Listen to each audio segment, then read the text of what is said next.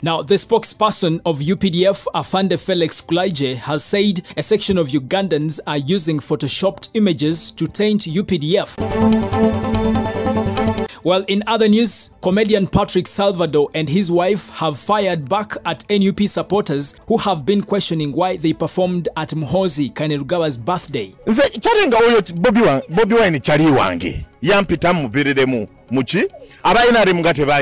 You will not scare me. Subscribe to the Buzz UG in case you haven't, and also tap on the bell for all the notifications. Welcome to another round of stories trending in Uganda.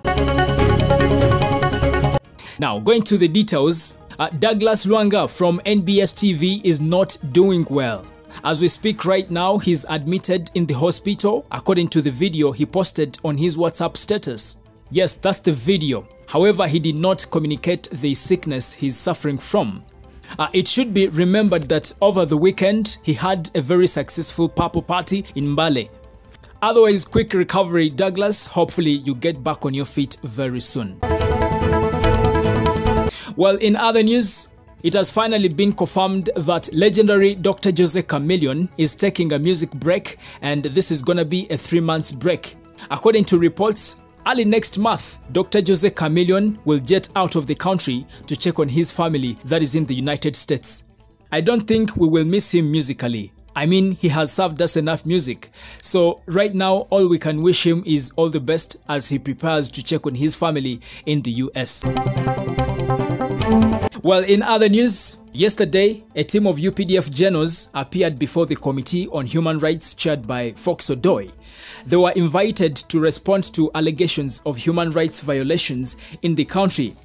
Now, Felix Kulaigye, the spokesperson of UPDF, says it's very unfortunate to see that everything in Uganda right now has turned political to an extent that a section of Ugandans are using Photoshop to taint security agencies. Ennaku zino waliwo kye bayita tekinologiya abantu balina okusiga langi nti miggo kyabyabufuzi kati okwagala nnyo okuteeka ebbala ebbi ku kitongole kya gavumenti ekyamaanyi nga UPDF. Mwe najjukira ensonga y'omukazi oli simanyi Alexandrios gwe twali tutamanyi na kumanya obadda yamukube ekyo simanyi ninge ewaffe tetubeerangako naye. However, members of parliament on the opposition like Dr. Hildeman are very disappointed in these big government officials because they know what they are doing behind cameras, but they come out and pretend as if they are innocent. Tumanya amanyi mugaline mundu muzirina neze mundu ffe tuzigula ezo emigo gye mukubisa abantu ffe tugigula ezo uniform ze muwambadde ffe tuzigula neze moroka ze mugiddemu ku parliament ffe tuzigula n'abaana bamwe basomera ku ssente zaffe. Tukoyo okuddaawo ne babalaata ne babayita ne babalaata embuto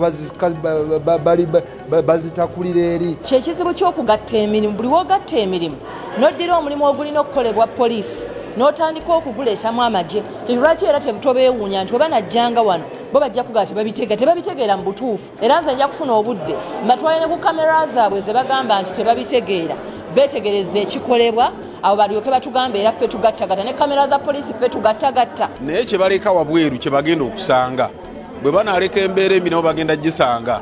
Tukimanyi bonna batambula ne kyapati zaabwe, so bandibadde bantu balambulukufu mu bintu ebinyiga eggwanga ne bayimirira naffe kubanga bamala okujja mu uniform baddamu ffe kubeeramu ffe mwe bava. Now, Afande Kulaigye also said, we don't have any safe houses in Uganda where people are tortured, but we have people masquerading as security officers and they are busy committing all sorts of crimes. Waliwo abantu abeerimbika mu mirimu. Olunaku lwajjo walabye abasajja bana ng'omu ayina n'ennyota za meja. Beeyita baki? Ba UPDF ng'ate tebali. So, kiba kirungi bwe tufuna amawulire nti wano waliwo ekitali kituufu. Nde tukirondoola. So kijja tuyamba. Minisita bw'ogamba nga nti mu Uganda safe houses ffe ababaka ba parliament ate ffe abazinoonyerezaako tukubulire gye ziri. Kubanga abantu bazze bakaaba, bazze bayogera ku nsonga zino eza safe houses naye gwe okujja obuzina ogamba we don't operate safe houses temumanyi gye ziri. Now, in Uganda right here, we have had a very big question that why do they arrest civilians affiliated to different political parties, especially NUP, and charge them in the military courts? But Kulaigye says, as UPDF, they don't want to know about the political party you're coming from. As long as there is evidence that you had a military fatigue, you qualify to be charged in the military courts. Ekyokusonga olunwe n'ekyamazima amatuufu ku ground biri ebintu ebyo bibiri. Ffe tulowooza nti ekyokusonga eno oluusi kibaamu n'ebyobufuzi oba okwekubiira. Ffe tetuvunaana wa byabufuzi, tetulina mandeeti eyo. Wabula bw'oba weerimbisa emirimu gyaffe oba oyambye omusirikale okukola okumenya amateeka then bwesanga mu kooti y'amagye. Mukimanyi bulungi nga bye babavunaana tebiri nayo. Babambaza obukofiira wa people power ne babakuba ebifaananyi ate ne babiteekayo nti babambadde ebintu by'amagye ng'ate ne mu UPDF Act kiragibwa bulungi biki ebyo eby'amagye n'ebitali by'amagye. Well, there you go. That is the spokesperson of Uganda People's Defense Forces, Afande Felix Kulaigye. I don't know why I'm laughing, but yeah, to get a muscle. Anyway, in other news, comedian Salvador has fired back at those who were questioning why he performed at General Muhoozi Kainerugaba's birthday. Now, Salvador says people should stop this stupidity of involving politics in the entertainment business. Naye olusi tujemu ekintu ky'obusiru mu business. Tujemu ekintu ky'obusiru. Nze MK simumanyi. Era nange mumanyi nga nawe w'omumanyi. Simbuno kyali wange ankubira essimu tujje tubonge oba munoonyeza akalulu.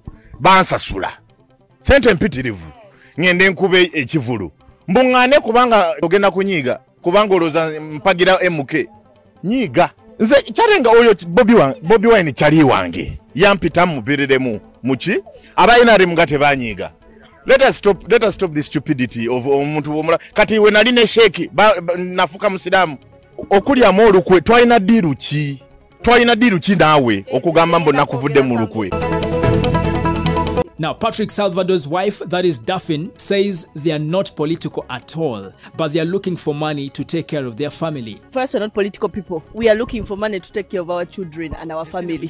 If that's how I'm going to make money, and for you think I am betraying you, I'm betraying you. Kati mucharenga ni antwalayo.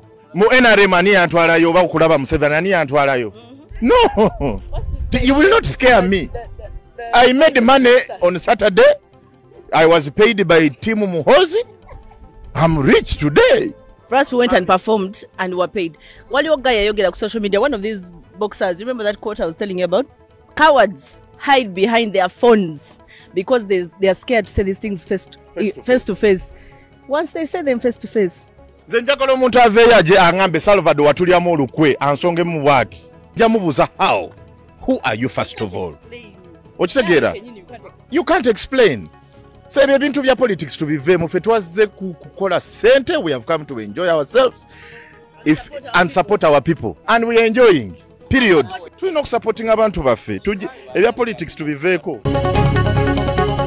Well, there you go. That's comedian Salvador and his wife Daphne making it clear that politics in the entertainment industry will not stop them from looking for money, no matter how the public will take it. Those are some of the latest stories on the Buzz UG. In case you have any comments, just put it down in the comment section. And most importantly, subscribe to the Buzz UG in case you haven't, and also tap on the bell for all the notifications. I'm still gathering more stories for you. Make sure that you keep it right here on the Buzz UG. Thank you.